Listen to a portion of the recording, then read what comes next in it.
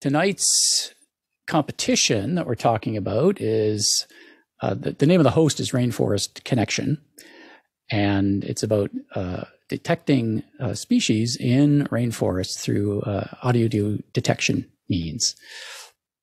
Pretty interesting competition. It just ended a couple of months ago. Well, we'll find out more about it here, but it's one with a real interesting goal in mind, and some of the techniques were interesting as well. I know that a lot of people here probably don't have that much background in audio processing. My presentation will be kind of in two parts. The first half will be about the competition itself and some basic stuff about how you process audio. Hopefully, I can make it accessible to people of varying backgrounds. The second part is more about the specific solutions that the competitors used.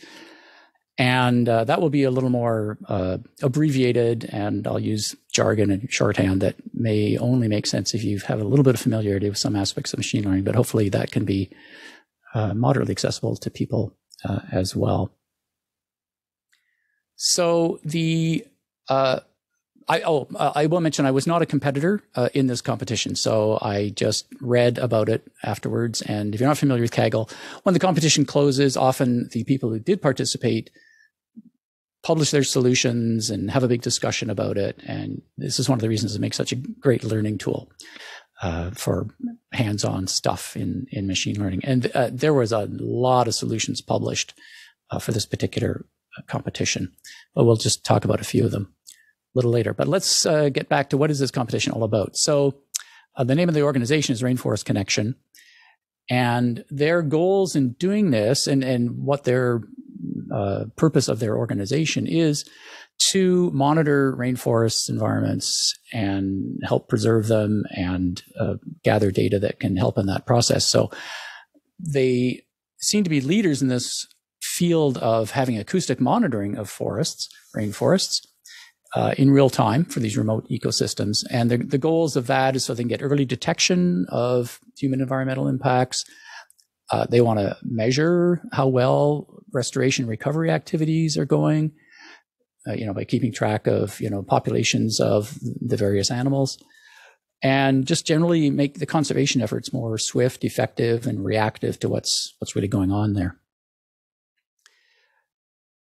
Bruce, can I ask you a jumping ahead question? Yeah. When you say human environmental impacts, is that like effects on species diversity, for example? Or is it like, I heard that there's this group that puts cell phones in the rainforest to detect chainsaws and stuff when people are deforesting? Is that a word? Is it that, like, what do you mean by human environmental impact? Presumably it can be both of those things. And although I don't know a lot about this organization, but I think it's more about, tracking, diversity and numbers of, various species and things like that. Yeah. Cool. But I suppose, if people start cutting it down and they're not supposed to, and you're listening, you're definitely going to hear that.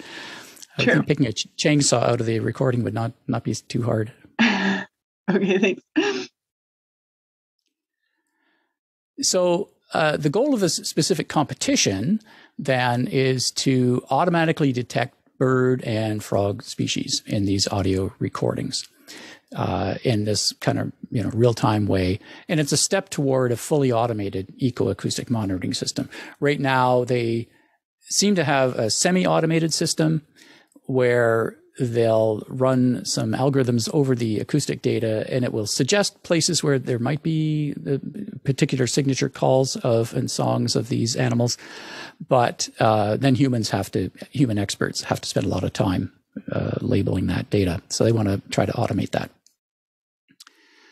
A little bit about the competition itself. So there's $15,000 in prizes. That's not nothing, but it's somewhat modest by the standards of some of these Kaggle competitions, but it's fine. It attracted a lot of teams, over 1,000 teams. Started November last year, ended February, so I think that was like a 3-month run. And so that's a couple of months ago it finished up. So a lot of data, 57 gigabytes of audio and metadata. Most of that's audio. The audio consists of all these clips that are 1 minute long. They're encoded as FLAC, which is a lossless file format, recorded at 48 kilohertz. That's a pretty high sampling rate, so it has the potential to be good quality data. And you can see you get about 4,700 training samples to develop the models on. And then you have to make predictions on about 2,000 test samples. There are 24 species of interest, but a couple of them have very distinct calls. And so for the purposes of classifying the different calls, that they got split out. So most people treated it as if it was a 26-way classification problem, and then they would combine the particular classes that belong to the same species for those two.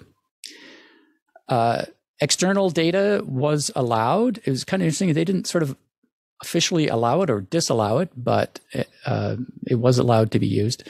Normally when that happens, they ask that you post where you got it and all that sort of stuff. That was never really formalized, but people just kind of shared that. Anyway, we'll hear a little bit more later about what kind of external data was available. So here's the metadata information that you get. So the first column here is the recording ID. So it's just some hopefully random number. I say hopefully because you don't want the name of the file to sort of give anything away. Looks pretty random. And then the species ID, that's a number between 0 and 23. These are the ones you have to predict, basically. The song type ID, this is mostly 1. Occasionally there's a 4. This is where there's sub types of different calls from the same species, not super important. This is also very interesting. They give you T is time, F is frequency.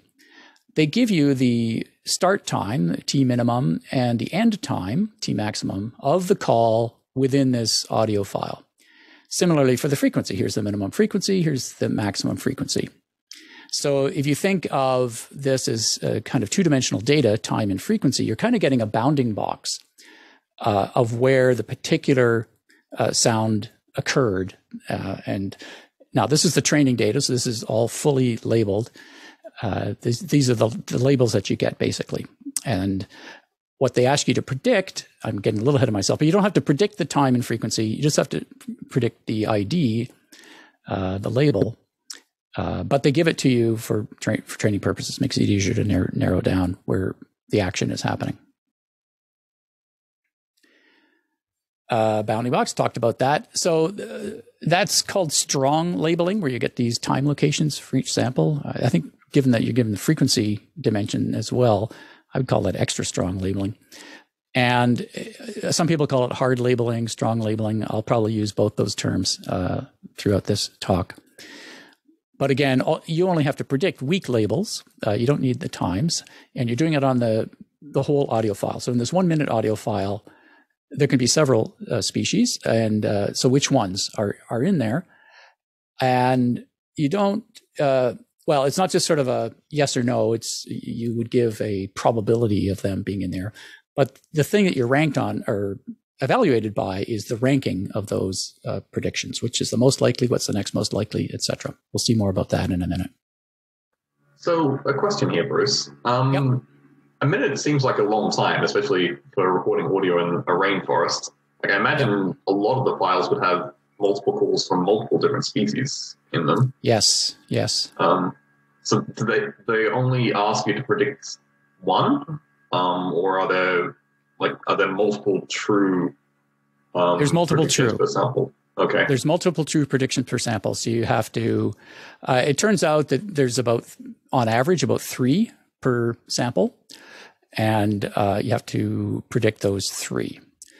And in fact, when we get to listen to some of this data, there's actually more than 3. There's lots of species that are not in their list of 24 that are there as confounding sounds. So you have to ignore those. But yeah, there's a lot going on in these audio recordings over the space of a minute, for sure. So that's there's, oh, sorry. That's okay, go ahead. There's 3 in the bounding box or in the whole audio? In the whole audio. So the bounding box is one event, and that'd be one label, one species. But there can be several bounding boxes within the same thing. So if we go back here, if you look far enough through these, you would see that there's the recording ID is repeated several times. Okay. They're not sorted here, so you can't really see it. But yeah, it would be repeated because one for each event. Would you also have cases where the same animal made a sound at 10 seconds and then also at 50 seconds in the same recording? Like, yeah, for sure. Okay. How Sorry, you go first, Heather. okay. How like pure is the training data? Like, do they is there ever another species over top of the one that it's labeled? Like, I can imagine it would be difficult to isolate fully in these real world recordings. Yeah, there does seem to be overlap for sure, and that's a problem. Now, the different species tend to be reasonably well separated in frequency. So as we'll see, a lot of the solutions are based on segmenting the data by frequency and then just looking within those frequency bands for a particular label. So that helps. But no, absolutely. There's a lot of background sounds. There's a lot of overlapping sounds. There's multiple occurrences of the same species within audio. Basically, every horrible thing that you can imagine does happen. It's a jungle out there. but what it means is you potentially have a lot more than 4,000 training samples, right? If you split that up in a smart way. True. Yeah. And I put some numbers down here. So they give you both true positives and false positives. And I'm thinking that we get a lot. These are the true positives. These are where this actually occurred. But you get a very similar file, which are false positives. They're probably better described as true negatives. They're an animal sound that you might reasonably ascribe to a certain species, but it's not the one that's in the competition. So they give you like many more of those false positives to work with as well. Now, I'm a little bit puzzled about the true positives being such a small number, because that's actually smaller than the number of training data things. Maybe there's some with no occurrence. There's probably lots actually with no occurrence at all. Maybe you missed a zero. Possibly.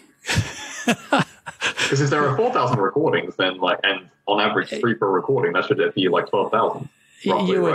You would really think so, wouldn't you? So I think I may have missed a zero there. Maybe in both cases, because there's definitely more false positives than true positives. So don't worry about how many of them there are. Just ignore those numbers. I had one more question. Yeah, for sure. You've mentioned bird calls, but are they just birds, or are they calls of other animals as well? Birds and frogs. There's some frogs. Okay. Yeah. I think it's mostly birds. Yeah, go ahead, Will. Yeah. I just want to understand the true positive and false positive in this context a little bit. So we know that there are sounds for birds as well as frogs. So typically, when we talk about true positives, we are only referring to one class at a time, right? But then right now we have possibly multiple classes.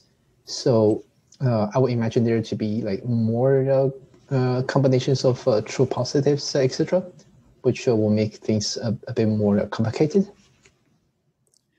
So yeah, these are definitely not true positives about one class. It means any of the 24 classes counts as one of the true positives. And the false positives, like in some of the external data, like here we're talking about 24 species. Some of the external data came from potentially some of the same regions where these recordings are made. And there's something like 10 times that many species actually that are there.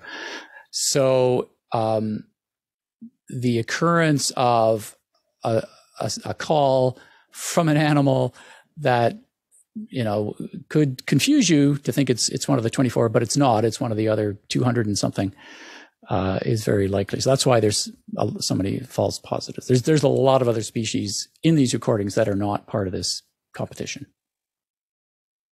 But true positive means any of the 24 that are targets. All good? Anything else? Anybody? Yep. I have a question regarding the species labeling. So if if a particular audio sample is labeled frog, it's not always true that one frog is calling, right? So you could have multiple frogs calling. How does that influence the actual label itself? Yeah, that's a good question. If they're calling it sort of exactly the same time and overlapping, that might be hard to separate those out. And you may not even recognize it as a frog. I'm not sure. But if they're calling it different times, then it's just different occurrences of that same species. And then the fact that it occurs once or twice or 7 times in the file doesn't really matter. You just say there's a frog of this type. Okay, thanks. Anything else? Cool. Okay, so if you're not familiar with audio processing, I'm just going to go over the real basics about spectrograms. The details are not very important for us, but the idea is that you want to take audio, which is normally this time series. It's this waveform of amplitudes against time. That's kind of hard to work with as a time series. So what people will do is they'll break up the times into these little frames of decent-sized frames that go across time, and then in each frame they calculate the Fourier transform to get the frequency content within that frame, and then they make this thing called a spectrogram. So along the x-axis you have time in seconds. This is not one from the competition; it's just a generic one. You've got time. The y-axis is frequency. And the colors, these are just pseudo colors. It's just a sort of heat map color scheme. But in this case, like the brighter the color is, the more energy there is at that particular time frequency location. So you can see down here in the lower frequencies, there's a fair amount of energy down here because it's brighter. As you get up to these higher frequencies, there's much less energy up there. But we'll see these throughout the successive slides. So that's about almost all you need to know. For people who are familiar with spectrograms, slightly surprisingly to me, they used MEL spectrograms rather than just straight old spectrograms. MEL spectrograms have the frequency in a particular way in a logarithmic scaling along the y-axis. Not super important for most of what we're talking about, but this will come up later when we look at some of the solutions. Oh, but I'll just say, so you've kind of here taken the audio and turned it into an image. So you might think that we could apply all the wonderful things we can do for classifying images to this sort of problem. And that's kind of true, and that's what we'll see is the approach that many people took. Here's examples. So the competition organizers actually have published a paper on some of the work that they're doing. This comes from that paper.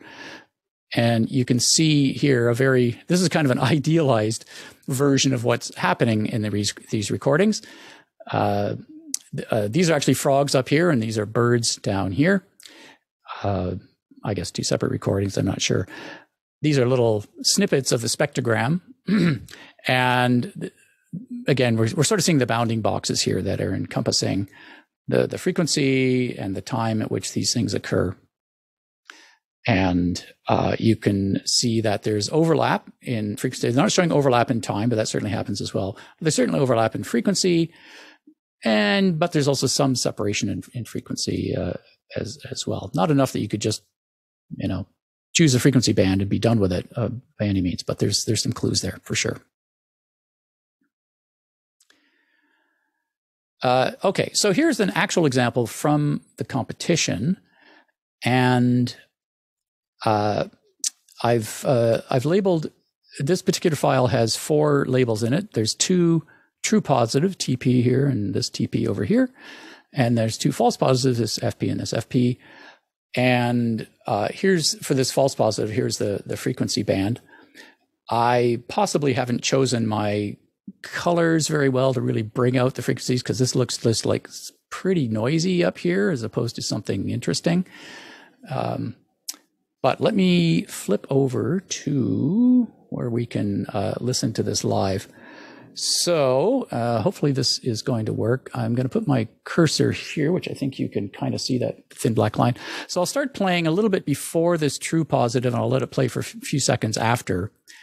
And let's see if you can pick out the distinctive animal call in this.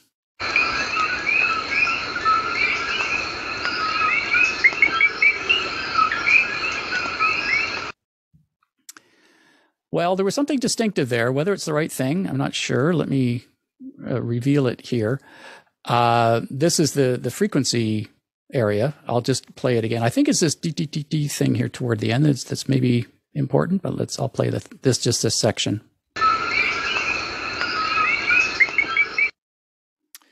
Maybe that's it, but you can also hear how many other sounds are going on there and how challenging this is. Let me do this one. Same story. This particular call lasts a little bit longer, but see if you can pick it out.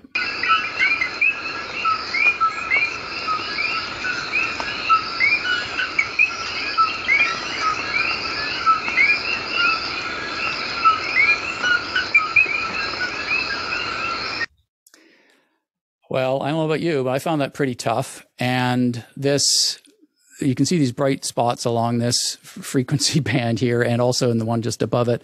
That just kind of goes throughout the whole thing. I've listened to a few of these files, and for the life of me, I would have a really tough time as a human labeling it, particularly because the frequency region of interest is way up here. And unfortunately, I don't have a really good way to just sort of mask out these frequencies so you don't hear the bottom ones. But I did that a bit to just hear, but there's not a lot going on up here. This is where the identification for the species of interest is. Now, I'll give you a preview of something that's to come up later. But if that represents a call of a particular animal, then gee, what about all this other stuff that looks pretty similar? Yeah, as it turns out, they gave you some of the labels, but not all of the labels. But we'll come back to that in a minute.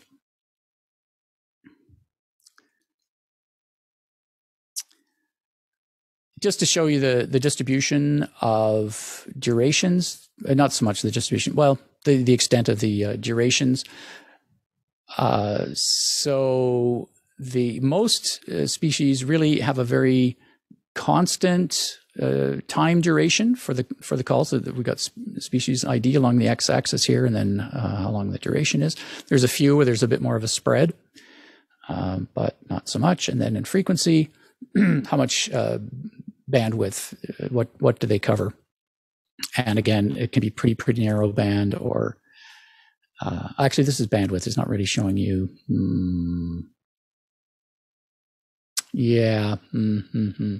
Okay. Not the best diagram, but anyway, it shows you that there's in terms of bandwidth, there's a fair distribution. It's all over the place essentially. Bruce, on the duration slide, some of those look like they were very short. Like they do, don't they? Oh, there's well, not much. Well, like, there's not much variation between the different files. Like there's almost.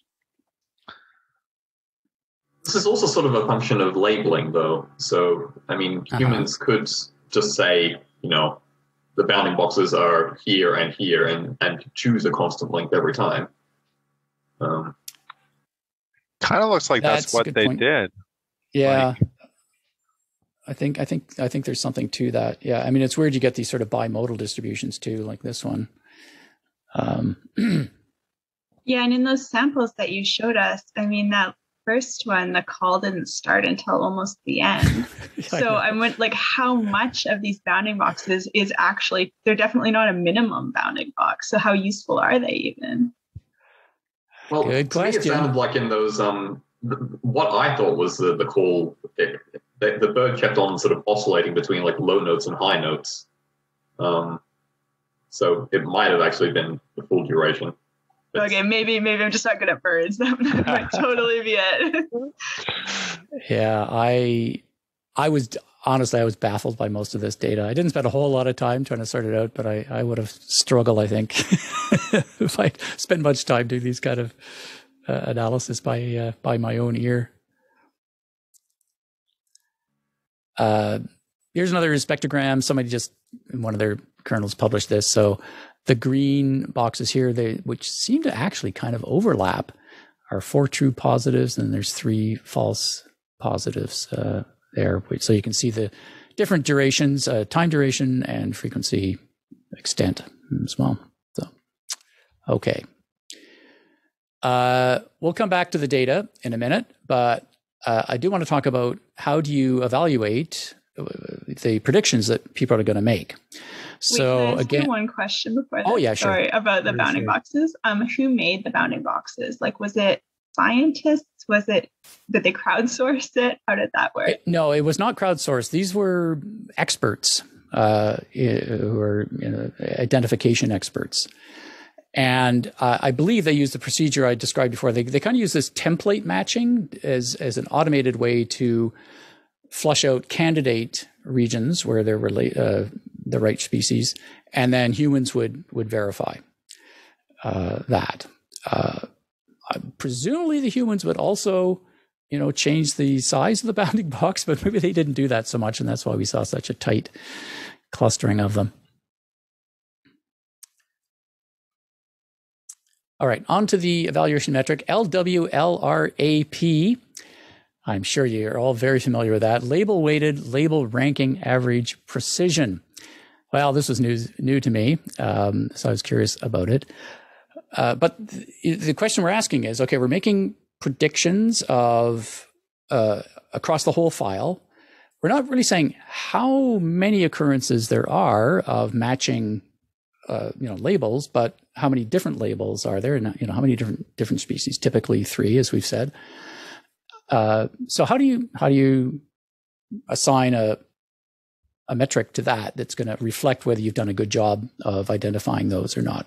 Not super interesting. So I thought, before I looked at the answer, I sat down and thought about it, and I came up with a scheme which was not completely different from this, but I think theirs is arguably a bit better. Anyway, this number, which I'm going to explain in some gruesome detail here, but it's strictly bigger than 0, and it's less than or equal to 1. The bigger it is, the better. So you want to be as close to 1 as possible. And just in words, what it measures is, for each ground truth label, what fraction of higher ranked labels were true labels. So let me work through a couple of examples. So at the bottom is the equation that actually defines this. But I wanted to understand it, so I actually set up a little spreadsheet. And this is for a single prediction.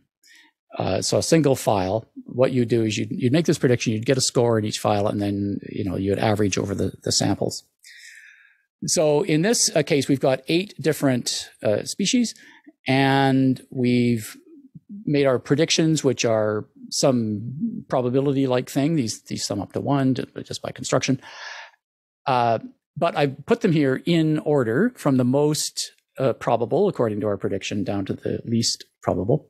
And then in the ground truth column, I've got a 0 or 1, depending on whether that is a correct label or not. Is aardvark really in this recording or not? So they're green if that's true.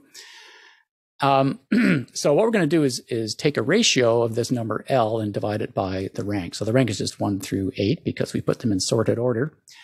And this L, this is the number that the words in the last slide were trying to describe. So at every row here, like we look at this row, every row where there is ground truth, you look how many rows, including this one and above, how many rows include ground truth. So this one, it's the row itself. This one, it's this row plus the one above. This one, we got one wrong here.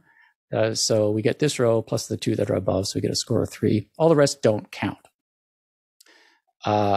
And then we take the ratio then of this L metric by the rank, and that gives us this. And then you calculate the average of that and divide by the number of true labels that are in there. So in this case, we made a mistake, but we did pretty well. We got 3 of the top 4. 3 of our top 4 predictions were correct. And we got a 0.92. So we're pretty close to 1. That's all right. One more example. If we had got them all right, then we would have got exactly 1, just to make sure that we've done that properly. Suppose we did the worst we could with this example, where there's only 8 different categories. We would have got 0.28. We're penalized because our guesses, our predictions were ranked low. And because we're dividing by the rank, that makes our number lower. But the one to me that's interesting is the first one. We got one wrong, and we got 0.92. We'll come back to that number in a minute. Any questions about that? We don't have to understand it in too much detail, but it's helpful to have a sense of what these numbers, what they mean. So in the context of that, let's look at the leaderboard. This is the final leaderboard after the competition closed. These are the top 10 entries. I was totally floored by these numbers. The best one is 0.98. Number 10 is still 0.95, almost 0.96. That is just too good to be true. So often what happens in these Kaggle competitions is there's some kind of data leak, which spoils all the results because, some information. There was no data leak. There was a little bit of funny business going on, which I'll talk about. But these are the scores that people are actually able to get. I just can't believe the technique works that well. So either I don't understand the metric. No, our 0.92, where we got, to me, that's pretty darn good. We got 3 of the top 4 exactly right. We only got 0.92. Like, we're not even in the running here. So, on average, these people are getting like 3.7 out of the top 4 correct or something. Anyway, so there it is. Leaderboard. You also, not a lot of shakeup in leaderboard. People who are Kaggle fans will know there's often a shakeup. There's a little bit of movement between the public leaderboard and the private, but not a lot. A lot of people stayed where they were. There's Bruce. Yes, go ahead. What's that ranking based on? Is it just some kind of importance of which species is more important, or is that? No, on this leaderboard, like, why is? Oh no, not the leaderboard. The ranking for calculating the LRAP, right? Yeah. So, like, how did we get this ranking of? Because obviously, getting artwork more correct is more important than getting hair correct. All right. Is that... Well, kind of. They didn't really weight the one species is more important than another one, but there is this label weighted extra thing which I didn't describe, and they did something I forget exactly the purpose of it. Is sort of give more of actually a balanced kind of weighting to all the different species. So they definitely were not picking the ones that they thought were the most important. So is it weighted kind of depending on the sound that the particular animal makes? No, because it's measuring the distance from the rank of the true rank to what it is, right? That's what it's. Can you just go back to the equation? I'm pretty sure that it would be related to the frequency within the data set. So yeah,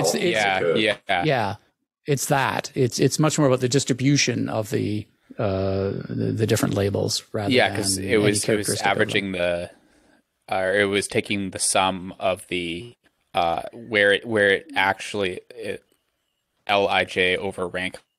Mm-hmm. That would be just finding out how the ratio of how far away it essentially was from the rank, right? Well, it is. But this extra, the extra term, like label weighted, is the part that is not captured by anything I've described here. So let me see if I've understood what your example correctly, Bruce. Like if aardvark and baboon were switched around in this ranking here, you'd still get the same number, right? You would. That is correct. Yes. Okay. Yes. So as long as your answers are all right, it doesn't matter what order they're in. But as soon as you have some wrong ones, then the order starts to matter because you get penalized for ones that are ranked too high. It's very hard to imagine how this algorithm would translate to using it in practice, right? Because at no point are we taking thresholds saying that there is this animal sound in the audio recording or there's not this animal sound in the audio recording, which you would have to do if you wanted to use this algorithm? Well, you could make the same critique about an AUC type of metric, right? The AUC metric doesn't make a choice about what threshold do you pick to make a decision. It just says, of all the choices you could make, how are we doing? What's that curve look like? This is a little bit like that. So you're right, though. At some point, you have to decide whether the species is there or not in this recording. So you're going to have to pick a threshold and go with that, or some other criterion to. Yeah, I'm wondering what the consequences are if certain animal sounds are always made near each other, and so they often co-occur. And then if the algorithm just gets good at identifying one of them, then it can make a mistake between two of them, and then it actually puts those both. I think there might be some weird artifacts that come out of this that actually help increase its score just based on when the animals. I don't know. Well, that's a reasonable observation. However, when you get to see the techniques, you'll see there is no use made of any kind of co-occurrence of species at all. It's all very independent estimates. Yeah, I think it's still something that might just come out of the way. It might just happen. Yeah. But I can't see how it would work just right off the bat. So. Right.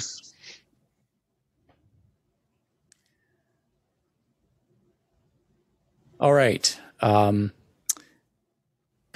There's always problems with the data. Here's some challenges that makes this even harder than I would have expected. The training data is underspecified. I mentioned this before. It is only partially labeled. There are lots of totally valid, examples of one of these 24 species, and they're not labeled in the training data. This is fairly unusual for a Kaggle competition, I think. I mean, you can get noisy labels, but to have it seriously underlabeled, and I'm not sure exactly how underlabeled it is. There would be ways to estimate that, excuse me, based on the thing that people did, but I didn't see anybody comment on that. It'd be interesting to know. Excuse me. So one of the things that is a consequence of this is that local validation became virtually impossible. You'd like to be able to, as you're training your models, split them into two pieces. You're training on this piece, and then you're validating against this piece that you set aside. But you can't do that because the piece that you set aside, it's got some of the right labels. It's missing a bunch. Your training might be very accurate, but if it's predicting a bunch of things that aren't there, as far as the labels go, then it's going to look like you're doing that. So almost everybody just gave up trying to do local validation. I didn't hear of anybody that actually succeeded in doing that. So teams had different approaches for this. A very common one was usually a thing you don't want to do in Kaggle, but it's to use the leaderboard for validation. So you do your best. You train on all your data. You don't do a split. Train on all your data. Submit your prediction and see what your leaderboard score is, and then use that as a gauge of how well you're doing. That's risky because that's the public leaderboard.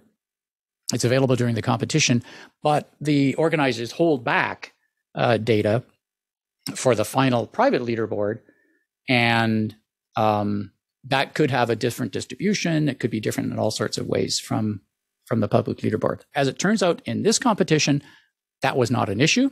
That's why we didn't see a lot of shakeup at the end, even though everybody did stuff with the public leaderboard that was more than they really should have.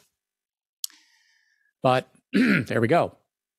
There was a lot of pseudo labeling. There was even some hand labeling going on. People trained themselves to label. One of the solutions I'm not really going to talk about in any detail today, but this person got to the point where, excuse me, they were able to label 300 samples a day out of the few thousand that were given. So it made a difference. But that's crazy. Weirdly, hand labeling was allowed, at least on the training data. there was a little bit of controversy about that because you definitely don't want to hand label the test data because that would definitely be cheating. But hand labeling training data, that's okay. I've seen that in other competitions as well. Some people seem to think it was kind of outrageous. I didn't think it was outrageous. It's just like super inefficient, and you really shouldn't have to do that. But wait, there's more. The training and test distributions are very different. I don't know exactly why the competition hosts set it up this way, but in the training distribution, there's a reasonably uniform distribution across all the different species. In the test, though, there was like 2 species that really dominated all the others. They're just a lot more common in the recordings. One thing I will say is that apparently, well, I think the competition organizers acknowledged that there was missing labels in the training data, but in the test data, everything was labeled. They did a very thorough job on that, and to the best of their abilities anyway, they label absolutely everything. Right. So people did lots of leaderboard probing, meaning that they would submit a prediction, which is basically saying everything is species 1 or 2 or 3, and just see what kind of a score they got from that. If you do that 24 times, then you find out what's the distribution of these different species in the test data. I didn't like that. I mean, it was fine. It's informative to know that the training distributions are different, but people actually used that information and they adjusted some other predictions based on the distribution in the test data. That's as close as I can get to a data leak in this competition. But as we'll see, it's not like that bumped them up from 0.7 to 0.95 or something. It was a much smaller effect than that, but it did help. All right, time to talk about some solutions here. So I think it was the competition host provided a baseline solution, and it scored at about 0.748. The general idea here is one that really kind of set the tone for many, many solutions that people did, but we'll see some significant variations as well. So you take your initial waveform, convert it to a spectrogram. In their case, it was a MEL spectrogram. And I think that's probably one of the reasons everyone used a MEL spectrogram. We'll come back a little bit later to whether that's a good choice or not. Anyway, convert it to a spectrogram, and then you train a convolutional neural network on labeled subsets of the data. And then, what do you do with that, right? So in the test data, you don't have any bounding boxes, of course. You've got to somehow deal with the fact that you've just got this 1 minute long audio recording. So they would typically take 5-second clips. Well, first of all, when they're training, they would take 5-second clips near where the data was labeled. Even if the bounding box was like 2 seconds long, they'd look at the 5-second area around it, train it on that so that they could sort of recognize things within a 5-second window. Then at inference, when they had to make the predictions, they would do that on rolling 5-second windows, rolling and overlapping 5-second windows. So is that moderately clear, the general approach there? Nobody's asking anything, so I assume that nobody has any clue what I just said, but we'll just keep pushing on. Okay. So I've got several slides on the first place solution because it lets us sort of dive a little bit deeper into some of these ideas. It also gives you a sense of, excuse me, tickle on the throat. It gives you a sense of the crazy things you have to do to get first place versus not first place. So this is an ensemble of several convolutional networks. And that's not a surprise at all. In a Kaggle competition, you often train more than one network and then take some sort of blending of the results of all those to get a better blended result. They did use MEL spectrograms, and they found a way to use both hard and weak labels. So the hard labels, we were calling them strong labels before, were the ones that were given to us in those CSV files. The weak labels are ones they created themselves. So pseudo labels and hand labeling. Pseudo labels means that you train a model to make predictions, then you go back and predict on your training data. And if it predicts that, in these time and place that you're going to get a certain species, but it wasn't labeled, you weren't given that label, but you say you're going to use that label anyway. So it's called pseudo labeling. Pretty handy technique in lots of contexts, and it really makes sense here, given that there's so many missing labels. So these pseudo labels are probably fairly, it's kind of reasonable when you know that there's actually labels that would be valid, but they're missing.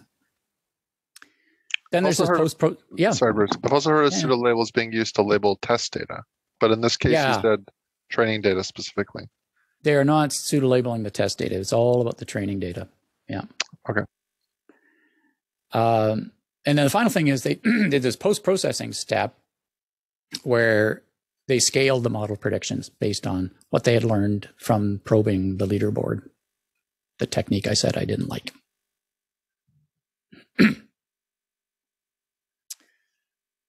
They used the public leaderboard for validation. And as we talked about, the augmentation was kind of interesting. They used this mix-up technique where you sort of blend two samples together and you blend their labels together, and then it's a kind of augmentation. I've always thought that was a little weird. However, in the case of audio data, at least it makes some sense, because if you add two audio things together, you get a different audio thing. It's when you're blending a cat image and a dog image that I just couldn't buy into that. Anyway, so they used mix-up. Gaussian noise, sure, why not? Just to model in a crude way interfering sounds. You want to be robust in the space of that. And then they used spec augment, which is a collection of techniques that were published a couple of years ago. Involves time warping and frequency masks and time masks. I think I say a little bit more about this on the next slide. I'll talk about it now. So time warping just means that you sort of you keep the in a certain region that you're interested in. You maybe keep the first and last samples the same, but in between you kind of mush things around by moving the samples back and forth in some fashion.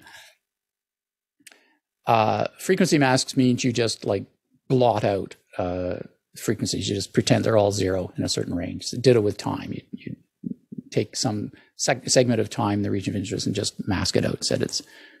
Set all the values to zero there. This is, I don't know if I guess it's an augmentation. What you want to do with any of these augmentation techniques is make changes that should leave, this is a classification problem. So you want to leave the class the same, even if these things are applied. Spec augment was really designed for speech recognition, to enhance the data that you get for speech recognition. Something like time warping makes a lot of sense there, because people, when they're talking, they have a different cadence in their speech, and they'll speak more slowly, more quickly, all those sorts of things. So that makes sense. You want to be robust. And for a particular word, for example, it can be said in a lot of different ways, and you want to be able to recognize them all. So it makes sense to time warp your data. That's good. The frequency mask, time mask is more, I guess, just kind of a regularization. It makes us so you don't overfit too much on the data. The time warping here for animal calls, though, seems a little less justified to me. I think I may be wrong, but I think there's more consistency between even different individual representatives of a particular class of birds, for example. So the time warping may just make it look like something would never be like a bird call of that type. However, I'm not going to argue with success, 0.985 or whatever it was. What do I know? So as I mentioned before, they did hard label models and they did weak label models. So let's talk about the hard label models first.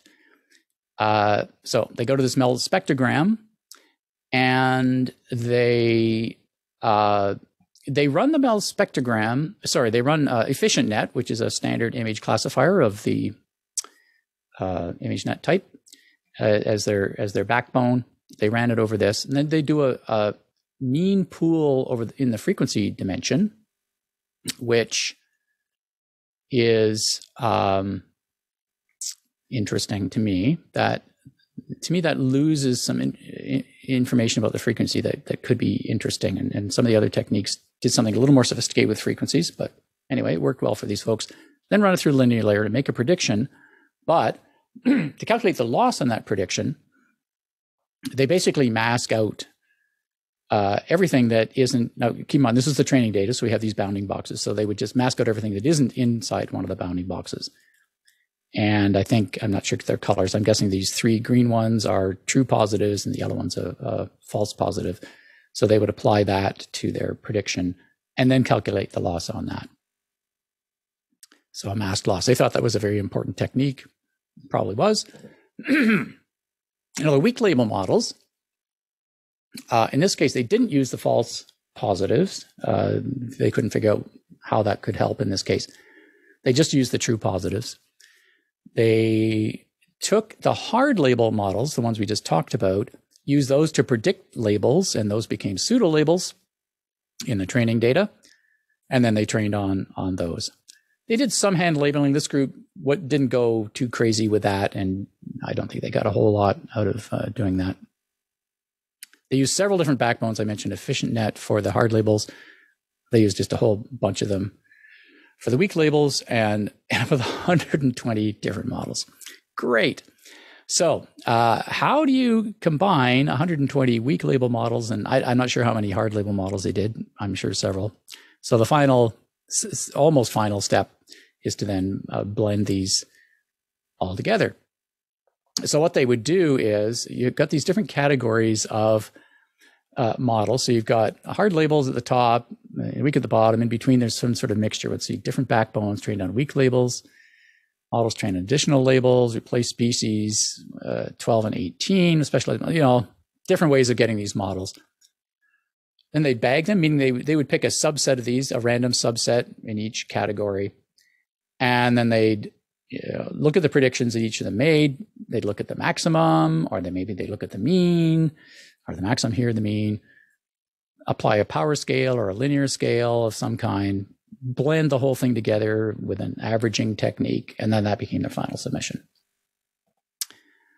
So I went over that kind of quickly, but I'm not sure I understand it much more than what I just said, but there's ways to put together predictions from multiple models. And they seem to get some good results from that.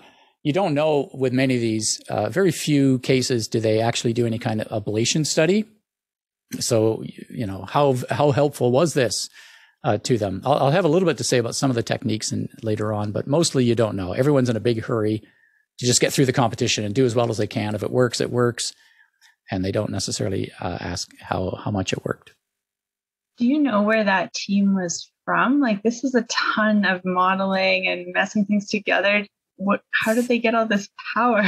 I'm not exactly sure who they work for or anything, but there's 3 of them. They're all Kaggle grandmasters, and they had at least one of them had entered the bird call competition and got first place there. So they're very experienced with this sort of stuff. Yeah, you're right. There's a lot of stuff going on here that if this is your first competition, you wouldn't think of all this stuff for sure. But now you've got this example to work from. So I'm going to jump to the 6th place solution. 2, 3, 4, and 5, those were good solutions too, but there's a lot of similarity to what we just talked about. I wanted to jump to something just a little bit different. So what was interesting to me was it got quite a good result from using just a single model, not blending 100 and some models, but just a single model. And they called it a 5-fold model. So they broke it into folds. They split up the data, but they didn't really use the other one as so much as a validation set, but just to have different subsets of the data. But anyway, they had a single model, and they got 0.961 out of that. They did some other stuff to try to make it better, and they ended up with 0.968, so they improved it a bit, but really they did. So that's interesting to me. Most other groups had multiple models. These folks had one. So these folks, back to the question of ordinary versus MEL spectrogram, they said, why is everybody using a MEL spectrogram? MEL spectrogram was designed to somehow model the characteristics of the human hearing system and more the human hearing system. These aren't humans. They're birds and frogs and things that have evolved to, hear each other. And that was my first thought as well. Why is everybody using a MEL spectrogram? I sort of decided, well, yeah, but they are biological hearing systems, and wouldn't surprise me that much. Maybe our animal physiologists on the call could tell me that maybe their hearing system is not so different from ours. And the assumptions that go into a MEL spectrogram might be just as valid here as anywhere else. I wouldn't think it'd be that different. I would approximate a bird as a human, sure. Right. Yeah. There's actually nothing particularly physically natural about a linear spectrogram, a linear scale spectrogram. That's just mathematically convenient. But I think most perceptual things for biological things are often on a logarithmic scale. So I'm not sure you'd expect birds and frogs to be that different from people. People are a pretty good prior for birds, I would say. Okay, so let's see if I can recall how this all worked. So they talk about a per class time frequency cropping. So they chopped up the time and frequencies in a way that matched the statistics of these bounding boxes. And we looked a little bit of what the distribution of those bounding boxes looked like before. So they actually calculated all that. I was surprised more people didn't do this. This makes sense to me. You want to know for this species, here's a typical length, and so on. We'll come back to exactly what they did with that. But typically, like everybody else, they expanded 24 to 26. Nothing too special there. What was a little bit weird to me was they trained on the labeled bounding boxes, but they made them all the same size by stretching them. And that was, I guess, so they could fit them all into the same convolutional network and not have to worry about any size mismatches. I don't know how necessary that was. And it's a little unclear to me what you would do at inference time. And they never really described that. Maybe it was obvious to them. In any case, they took these different size boxes, stretched them out, and then trained their model on that. It was a simple image classifier. It just they wrote the code in their write-up. They said, here's the 6 lines it took to actually do the classification in that case. It outputs 26 logits, and they put that into a cross entropy thing.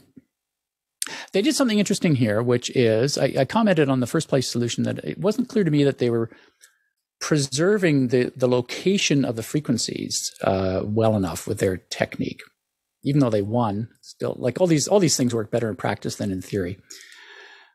But the position of the frequency, like how high or low it is kind of important because it's a very characteristic of the species where the frequency is. And so there's an interesting technique from a paper that I haven't really read yet, but it's on my reading list now, called CORD-CONV, where they've noticed that in some applications of spectrogram analysis, you really want to know not just characteristics of the frequency, because it's not, you want to know where it is. If you go back to image classification, if you've got a dog in your image, you want to classify it as dog or cat. You don't care where the dog is in the image. It could be anywhere shifted around in the X direction or the Y direction. It's sort of translation invariant where the dog is. If you're trying to classify a bird call, it does matter. You can shift it in time. That's fine. It'll be the same bird. If you shift it in frequency, it starts looking like a different bird. So you don't want that. You want to keep track of that. So basically what they do is they come up with some encoding of position and feed that in as an extra channel into the networks that they're training. The CORD-CONV the technique there, I think it's not like a Fourier-based thing with sines and cosines, which you see in transformer models and so on, but it's some way of encoding the position. So I thought that was a good idea. Mixover, it's a variant of mix-up, but it allowed them to include the false positives in that augmentation technique and allowed them to create a balanced distribution for supervised training. All good. Augmentations, time jitter, white noise, those are both things that make sense to me. Jitter here just means within the bounding box, just shift it back and forth a little bit, but not stretching it, warping it so much. They did look at external data, mostly to add diversity to their training set. They wanted more negative examples of species that weren't in the set, even though they had lots. And that added about 0.03 to their score, so that was okay. No hand labeling. They did use pseudo-labeling. And the person said, who wrote it up, it was a 3-person team, the person who wrote it up said, all the ideas were done and implemented in about 7 days. That was a little puzzling because they did have 234 submissions and you're only allowed to have 5 submissions per day. So I couldn't quite connect the dots on that. But, and that may have been his particular contribution, I'm not sure. And it kind of won the day. He joined the team fairly late. Still, this was one of the simpler solutions. It was kind of nice to see something that was not crazy complicated. It may have sounded complicated in my rushed explanation, but it wasn't too bad. They did really well. 6th is fine, absolutely fine. In a team of 1,000, that's all right. 11th place solution, and we're getting near the end here. Just a couple more slides. So they did time frequency crops. In their case, they wanted to uniformize, standardize on a 4-second scale in the x-axis. So they would pad.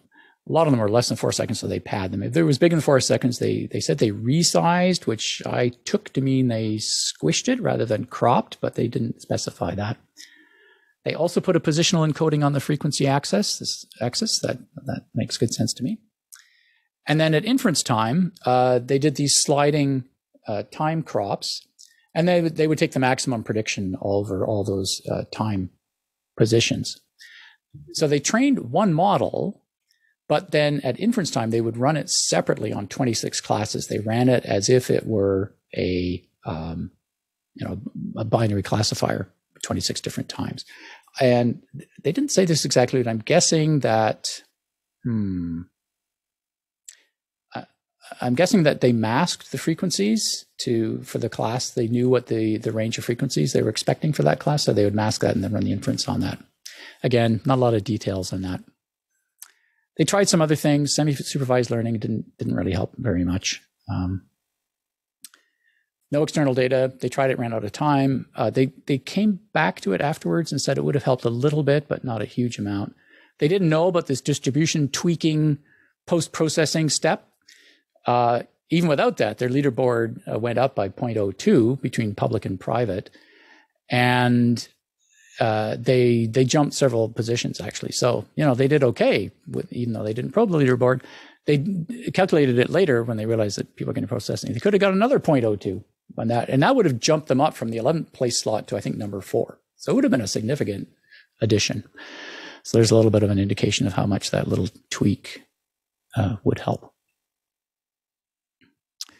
So these slides are available, and there's links to a bunch of things. It was kind of interesting. There's a San Diego machine learning meetup group that talked about the same competition. I didn't know that when I volunteered to do this one, but that was interesting. They had some good discussion there. And that's it. Any more questions?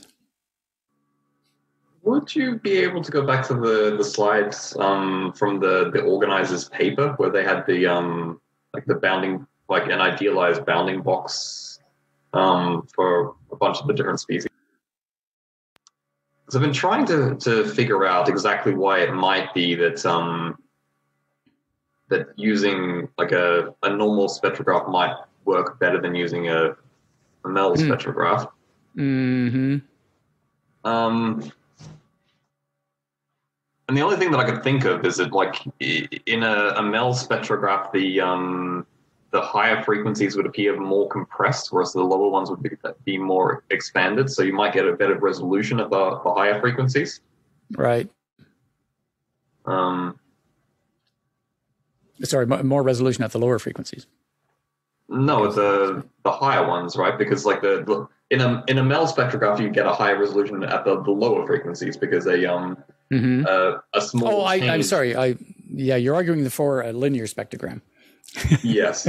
Yes. Okay. Fine. Well, okay. I'll counter that argument by saying the most important information is probably in the lower end of the frequencies. There's a lot less energy as you go higher up, typically. But if there's more species with a high frequency, like a lot of bird calls are very high pitched. True. They give you the range of the frequency of each species, right? So it would be curious if the ranges are smaller at lower frequencies and larger at larger frequencies. That might be a good argument for. I would expect that would be true.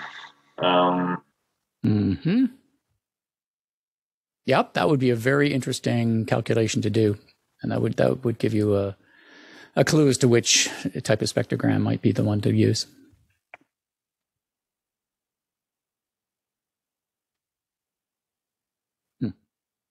I have a question regarding pseudo labeling. So I've seen this technique being used across many Kaggle competitions. So how does the accuracy of the pseudo labeling play into the final accuracy of the competition?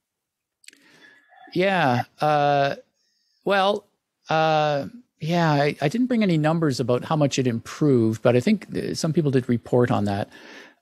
They did get a significant bump by using these pseudo labels, but they also use them judiciously. If they generated 100 pseudo labels, they might only use 10 of them in a particular training batch. So they didn't ascribe too much weight to them, but even using that small subset, they found that helpful. Okay, and so how do they validate that it's correct? Is this where the public leaderboard probing helps? Only in a very only indirect way. I mean, just the fact that using those pseudo labels get them a better answer is some evidence that there's some correctness to them. I guess if you really wanted to,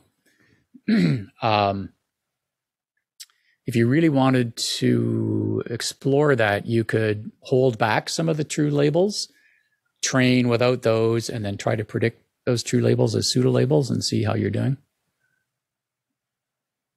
But mostly you don't know. You just hope that your model is doing okay, and that you can squeeze a little bit more out of it by using its predictions.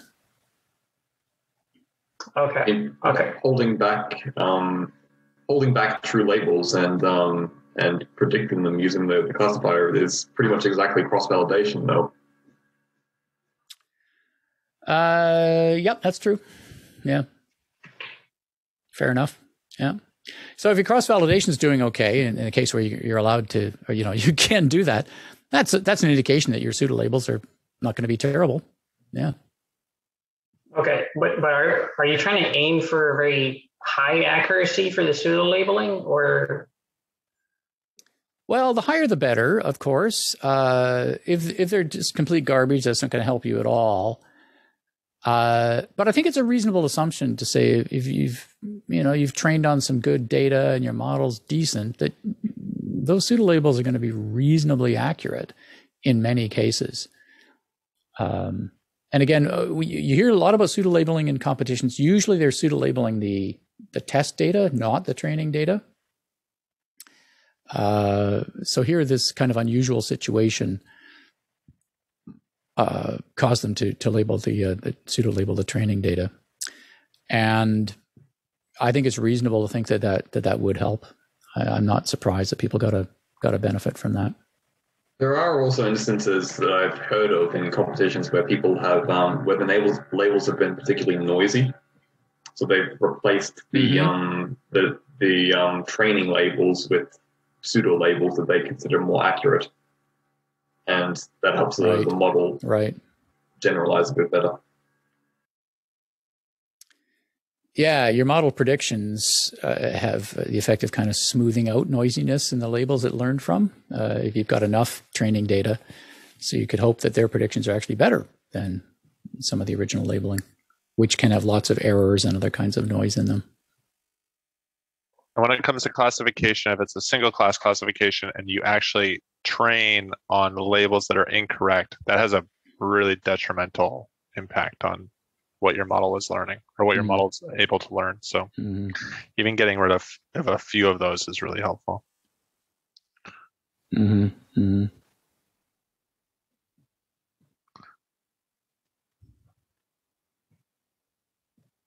So can I ask a question? Yeah.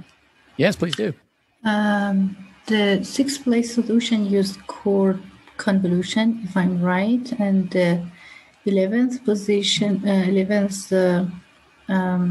place solution used positional encoding, right? Yes. So yeah, right?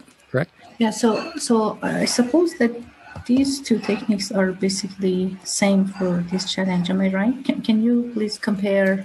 Yeah, they're pretty similar, I think. I don't know a lot of details about how they work and how they're different, but and I would guess that it's not extremely important exactly how you inject position information into the problem or into the data, as long as you do it in some way that's, one position is unambiguously specifying the position,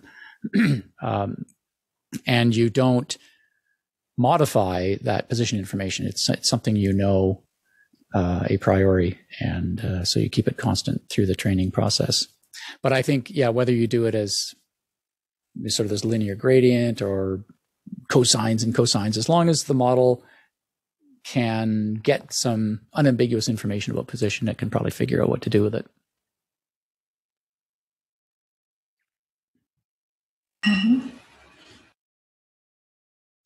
All right, that brings us to 8 o'clock. Bruce, another amazing presentation. Thank you so much. That was great. Let's hold off on the applause, please. Let me, I've got this down. All right, so let's give Bruce a big round of applause. All together, let's all unmute ourselves. Let's give him a big round of applause in 4 seconds. 3, 4, 3, 2, 1. All right. I can't wait. Thanks all. It was a lot of fun.